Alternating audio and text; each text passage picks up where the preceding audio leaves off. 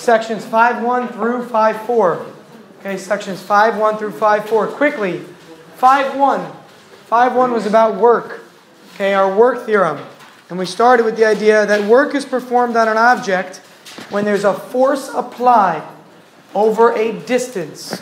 And that's where our equation comes from. Work equals force times distance, but times the cosine of theta. Again, 5.1 was that work is performed on an object when there's a force applied over a distance. So whenever you see a problem where there's a force involved and you're given a distance to which that force is applied on it, think about work. Okay, think about work. We also use this in other sections. Okay, in the other sections later in the test. Now, what was theta? What was theta in these problems? And this was a little bit tricky I went over. Joyce? No, I'm not asking what cosine of 0 is or cosine of 180 is. I'm asking what is theta? A flat surface is 180 degrees. Okay, for friction, but I'm saying in general. Because, for example, you guys all have the idea of friction. If I pull on this desk right here, okay, and I'm pulling, and it's moving this way, what is theta? Philip? Raise your hand. The angle of the way in which it's moving, basically. The angle of the way in which the work is being done. Okay, close. You're halfway there. Help me out, Ev. Between the force and the direction. Yeah, the angle between the force applied and the direction of motion. So please write that down, because not any of you answered that except for Ev there. Does anyone else have a worked up? Theta is the angle between, here you go, the angle between the force applied and the direction of motion. Okay, the angle between the force applied and the direction of motion. So for example, if I pull on a box with a force here and it's moving to the right, then I simply go like this. I draw a little horizontal line here, and that would be theta in this problem. Now, if I were to pull on that box though, same exact box I'm pulling on now.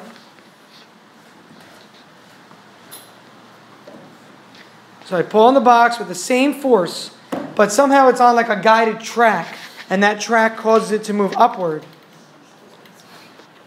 If that happens, then we need to remember to draw a vertical line in this part instead of a horizontal line to find our theta. So in this problem now, we have the same setup, but now this would be our direction of motion, so this would be theta. Again, the direction of motion is what indicates the angle theta. The force could be the same. I could be pulling on this desk at an angle, and it could be moving horizontally. Or I could be pulling on this desk, and maybe it's in a vertical track, and it's going to only move up and down. So it depends on the motion of the object, really. Okay, but again, theta is the angle between the force applied and the direction of motion. And the direction of motion. You're always going to use cosine for this. You're not going to use sine.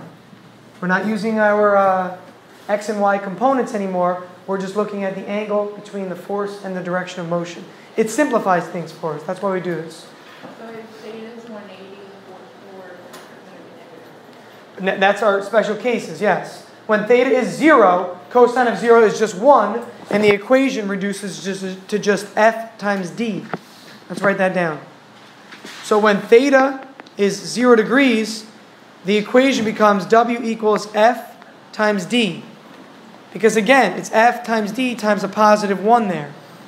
When theta is 180, and if you forget this, you can check on your calculator. Just type in cosine 180, you'll see it'll give you negative 1.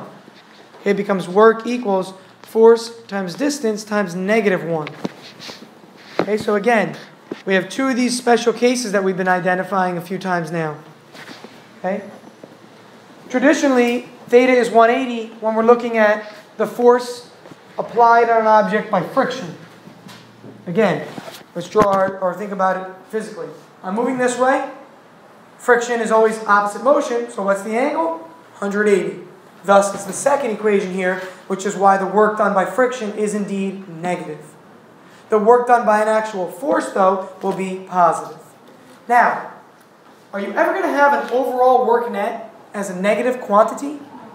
As a negative quantity? It's not possible. Can somebody explain why? So for example, right? I pull this way with a certain force, and friction reacts against me. Let's say the work done by my pull is 1,000 joules, and the work done by friction is negative 700 joules.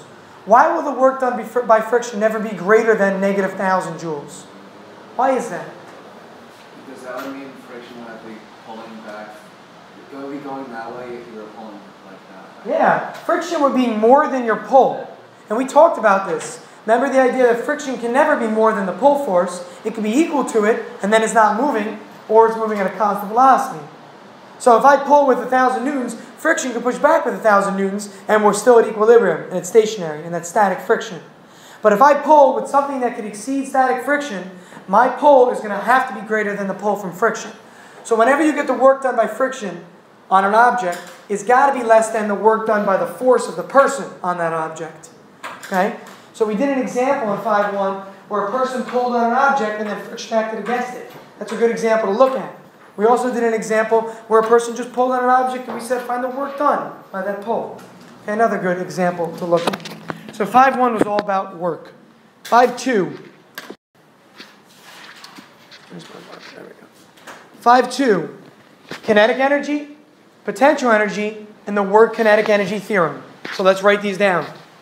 Kinetic energy, and the equation is 1/2 mv squared, given on your test, on your formula sheet. Potential energy is mgy.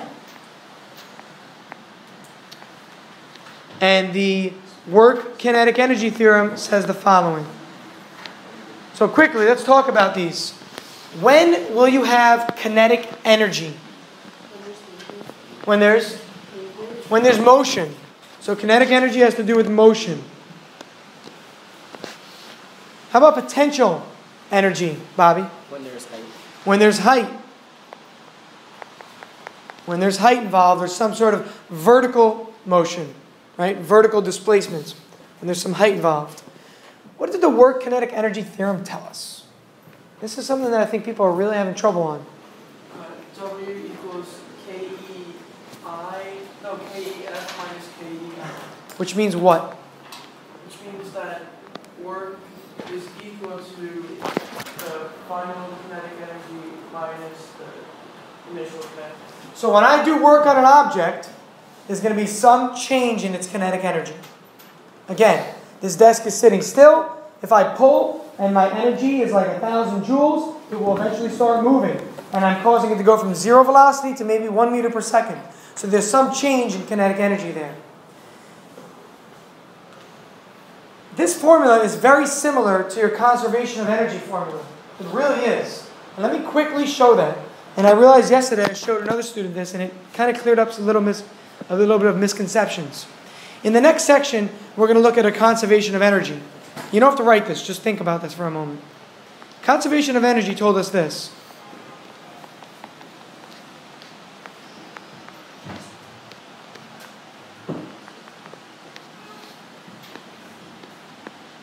Agreed? Okay, that was our conservation of energy formula. If there's no potential energy involved, God bless you. So we're only moving horizontally. We're only moving, well, let's say only horizontally in this problem. I can drop off my PEI and PEF. Okay? Now, move these around and simplify. What you're going to notice is the following. Oops. If we move KEI over by subtracting it and move Q loss over here, we end up with negative absolute value of Q loss equals KEF minus KEI. This is really the work kinetic energy theorem. That's all it is. Again, in red at the bottom here, negative Q loss, that's the work done really. That's what the work done is. And whenever we've looked at Q loss in these problems, it's been the heat loss to friction. So we're really looking at the work done by friction. So even though we use our conservation of energy theorem, the work kinetic energy theorem is really the same thing, but it just doesn't involve potential energy. So if you don't want to memorize the work kinetic energy theorem, on the test, if you use the conservation of energy theorem and just drop off your PEI and PEF, you'll get the correct answer still. Okay, you will still get the correct answer. Now, there was one other type of energy we looked at besides kinetic and potential. What is it? Mechanical. In section 5.3 we talk about mechanical as the sum of them, but in 5.2 there was one other type of energy. It varied a little bit. What is it? The springs, or the elastic potential energy. What was that equation? Mike? PE elastic equals 1/2 kx squared. Now, Mike, what did K represent in these problems? The spring constant. No, x was the spring constant. You're right. Oh, no, K was You're spring right. constant. Absolutely good. So a big K means a very strong spring. A spring that would take a lot of force to compress. A small K value would be like the spring inside of your pencil or pen. Very simple to do this, isn't it? There's a spring in there, though. It's just a small K value. But if I had a giant spring from a car, try pushing down on that. It takes a lot more newtons to push it down a certain value of meters or a certain displacement. So the K value is an indication of the strength of the spring. What about the X in this equation? What about the X in this equation? Is that how far it can be compressed? Exactly. The distance compressed. The distance compressed or stretched. So if I start with a spring this long, say it's 2 feet, a spring, and I compress the spring to 1.5 feet, that means the compression is 1/2 foot. Again, free minus final. Free length is 2 meters, or 2 feet, either unit doesn't matter. Final length after compression is 1.5, so my X would be that 1/2 meter. Okay, so it's the change in the length of the spring. The change in the length of the spring. What is? X. Okay? Now, this formula had one thing about it that we used in section 5.3. And we always said this because it doesn't involve something that the other formulas all involve. Mass. So remember, please, with conservation of energy, which we'll look at in a moment, when you have a spring involved, masses are not going to cancel. Is that clear? When you have a spring involved, masses are not going to cancel. All right. Let's see what else. Okay, let's go to 5.3. We'll come back at the end and try and do some example problems, but I need to make sure we're clear on theory. 5.3, conservation of energy. So, Reese, you mentioned it earlier. It was what kind of energy? Yeah, we said mechanical energy is always conserved. Okay, this is the formula you're going to be given on your formula sheet. Nothing more than this. You need to know what this means, though. You need to know what this means. Elliot, what does this mean to us? It means that the energy you have at the beginning is the same as the energy you'll have at the end. Good, and what types of energy could we have? Potential, kinetic, and elastic.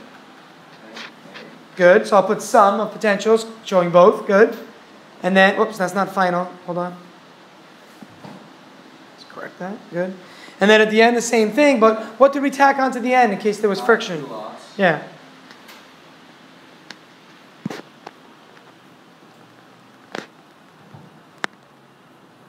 Okay, please remember that when there's no friction involved, you don't need the Q loss at the end. Again, we mentioned it a moment ago, but what causes heat loss or energy loss? Reese? Friction. So we are going to remember that this is traditionally going to be the following. Either it's given, I might say, the energy loss to friction is 20 joules. Then you know what? I made it really easy. You just have to put a 20 in here. Follow me? If I say that the energy loss to friction is 20 joules, just put 20 there and that's your Q loss. But if not, you need to remember that it's really the force of friction times the distance times cosine theta. And Mike, what were you going to say? Go ahead. Sorry, what? What were you going to say? Because you're right. What is force of friction really? FG.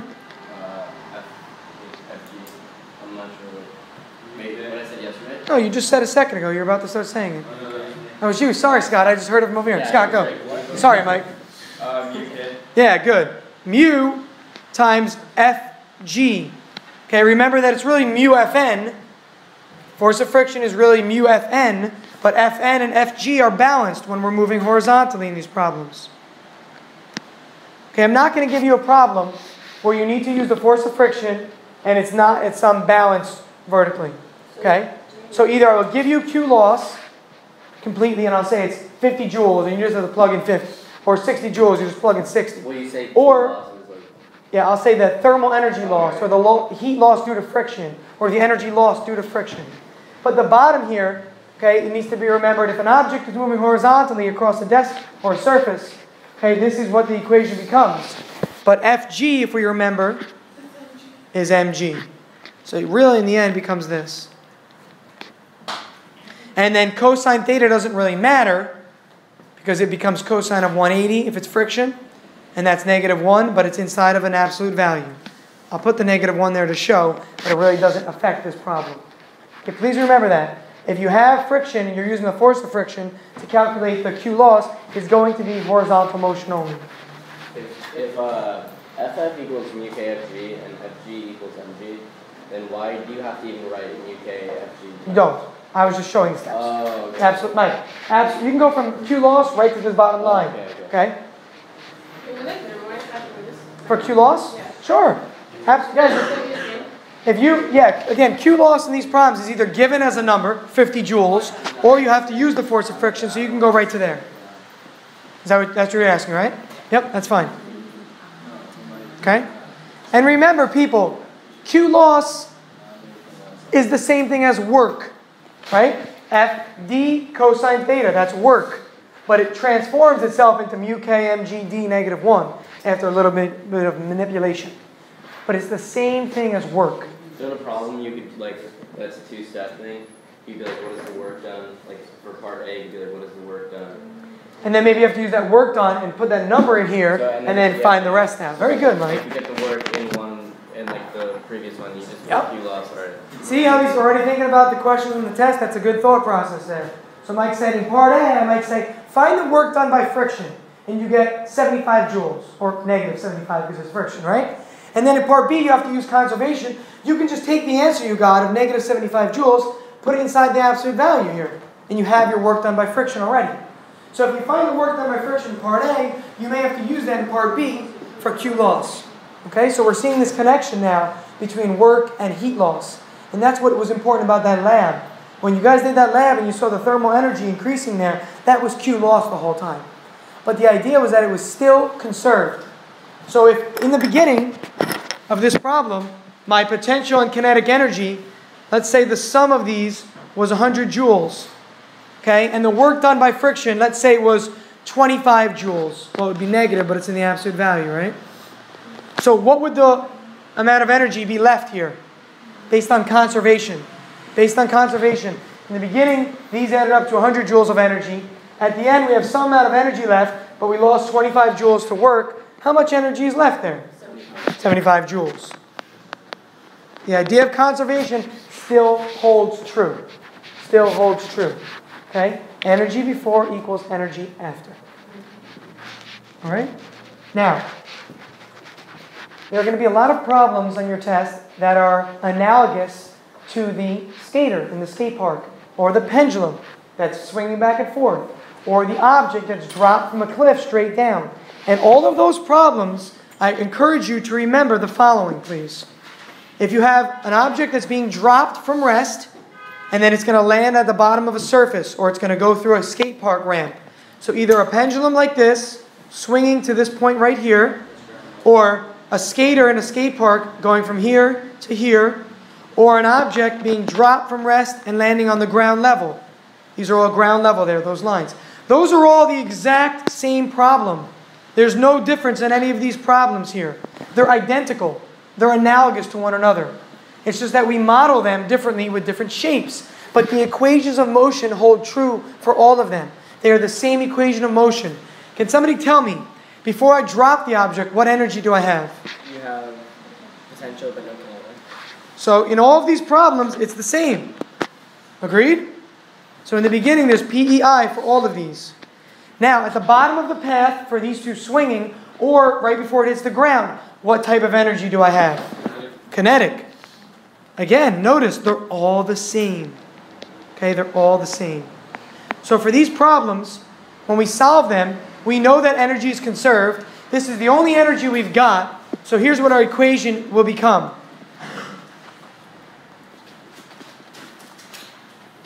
Okay, right there in the middle of the screen. That's our governing equation for this problem. And you did this in your lab. You said the potential energy at the top equals the kinetic energy at the bottom. You wrote the equations. The equations look like the following. What's potential energy at the top going to look like? Potential energy at the top, what is the equation going to be? mg by I. Very good. And kinetic at the bottom? 1/2 mvx squared. Very good. So those are the equations that we get. And notice what cancels? The mass. Leaving behind GYI equals 1/2 VF squared. Now, I'm not going to solve this because I don't know what we're looking for. But hypothetically, if you're looking for the height of the object before it was dropped, you're looking for YI. If you're looking for the velocity at the end of the problem, you're looking for VF. So you would solve for whatever it is accordingly. Now, what about this? What if I told you the potential energy at the beginning was 50 joules? And I said, find the velocity at the bottom. And I said, find the velocity at the bottom.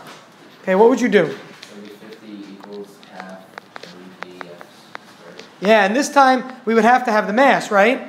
Because there's no mass to cancel. So if you're given the potential energy at the top of the problem, it's equal to the kinetic at the bottom. So you can go ahead and set the 50 joules equal to kinetic at the bottom. Vice versa. If I tell you that there are 50 joules of kinetic energy when this object is launched, and I say, how high will it go? Well, then what would it look like? If I tell you there are 50 joules of energy when the object is launched from the ground, and I want to know how high up it will go. 50 equals mgy. Yeah, the 50 is now over here on the kinetic energy side, and the mgy, we'll say yf because it's the final height, it's going up, is on the left-hand side. So this one right here would be if you're given the potential energy in the beginning and you want to find something about the kinetic motion, maybe the mass or the velocity. This would be if you're given the kinetic energy of a launch on takeoff and you want to find the height it gets to. Okay? So this problem is a recurring problem. So I encourage you to be familiar with this. Okay? So if that means, taking a look at your lab this weekend, which is a great way to study, it really is. Studying your lab this weekend will help you a lot. Finishing it up. Okay? Or looking at your example problems in class or your problem set questions, stuff like that to help you. I want to talk about something before we... Well, let's keep going and then I'll come back to it. What is in those problems? 7 minutes. It's crazy, right? This 32-minute period. In those, you would need the mass, though, right? In that, yes, absolutely. Elliot's right. You need the mass in those problems because M doesn't cancel. Okay? All right. Let's quickly look at an example. We're not going to do numerical, but I want to talk about energy. An object is launched from a spring at an angle from a platform. Travels on some path and ends up on a cliff. Okay? We'll say that the spring is compressed to ground level, so it ends up looking like this. Okay, there's the spring compressed in green. So we'll say that the spring is at ground level. Still 5-3. Okay, still 5-3, yeah. So here's ground level. Okay, the spring is at ground level when it's compressed. What kinds of energies do we have for this kind of a problem? If we wanted to solve this using mechanical energy I equals mechanical energy F, we need to know what type of energy we have in the beginning and at the end. Okay, Smitty, give me something. Don't you have potential and kinetic in the beginning? Why? Because the spring is holding this, like it's stored up, Good, so that's potential in the spring. and then, but you're starting from already a point, like you're not starting from rest. But you are starting for us. That's what I want to go over. Because this is the common misconception I've been seeing on your homework and notes. The spring is at rest when it's compressed. The problem begins as soon as your energy is stored. The spring energy is then converted into kinetic energy, causing it to move. Okay? So before the problem begins, it's all spring energy. You pull a pin on the spring, and then it starts to move because the spring energy is immediately converted into kinetic energy to start the problem. So beforehand, there is no kinetic. It's going to be converted, though. What about at the end? What about at the end? Bobby, you want to? You have kinetic energy. We definitely have kinetic because it's going to be moving the minute before it hits the cliff. And then when it's like on the top, you have potential energy. Very good. Not spring energy, but just potential energy. So a problem like this would read the following. Here's my equation of motion. Wait, it has potential energy at the highest point. It has potential energy because it's on the cliff, right? That would be my equation of motion for this problem. So you do not ever want to memorize equations. Just know energy before equals energy after. Okay? Energy before equals energy after. This is the kind of problem where if there was a thermal heat loss or air resistance, I would say the object loses energy to air resistance with a value of 20 joules. So that would just tack on to the end over here. Okay? Again, if there was an object and we said that there was air resistance in this problem, so the wind was pushing back, and there was air resistance, and it caused some energy loss of 20 joules, that would just be tacked on right here at the end. That's your Q loss. Okay? It would be plus because remember, if you have all this energy in the beginning, say it's 1,000 joules, and you lose 20 joules of energy, this number is going to be 20 joules shy of what you had. So you need to take into account for it right here. It is a negative 20, Ev, but it's like this. Remember? Okay? So yes, it is a negative 20, but I want you to remember that it's getting tacked on the right side. So it ends up being positive. X is how far it's compressed. Correct. Only the compression distance. That's it. Okay? All right, I want to talk about one more thing before I get to power. Power we're going to go through quickly. I haven't gotten into a lot of detail. So, if I told you that an object's velocity was tripled, and I said, what happened to the kinetic energy? What could you say? An object's velocity is tripled. As a result, what happens to its kinetic energy? So velocity is normal v, and then afterward it's triple that. What happens to the kinetic energy of that object? Say it. Is that right? What is it? It goes up by a factor of 9. Why by a factor of 9? Because it's v squared. Yes, look at your formula, people. Take a look. This formula would read the following for kinetic energy. Agreed? But on the right side, what would it be? It would be this. Okay, this is definitely problems on your test, folks. So 1/2 mv squared, 1/2 m, quantity 3v squared. So this quantity is what's changing the problem here. Okay, it's not just the velocity squared, it's the quantity 3v squared. So as a result, this becomes 1/2 m times 9v squared. We need to remember that you have to square both of these. So what could you say? You could say that if the velocity increases, this is your statement, if the velocity increases, the kinetic energy increases by the square of the increase in velocity. If the velocity increases, then the kinetic energy increases by the square. The kinetic energy increases by the square of the velocity increase. And we're talking about factors of increase, right? Factors, not addends. We're not saying it's increasing by 5 joules or 5 meters per second. We're saying it's increasing by a factor of 9 or a factor of 10 or a factor of 20. So if I took the velocity and I quadrupled it, what would the kinetic energy go up by? 16. Because quadruple means you're taking the velocity and increasing it by a factor of 4. So this would become a 4v, and thus this would be 16v squared. Okay? I wanted to make sure we mention that. Finally, let's talk quickly about power. You've got 3 power. Power equals change in energy over time. Power equals work over time.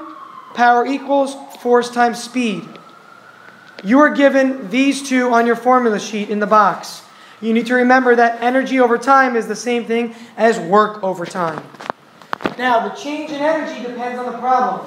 If it's an elevator moving up and down, it's a change in potential energy. If it's an object sliding left to right with change in velocity, then it's a change in kinetic energy. If we have a force applied and a certain speed of the desk, then I can calculate the power generated by the object's arms or the person pushing.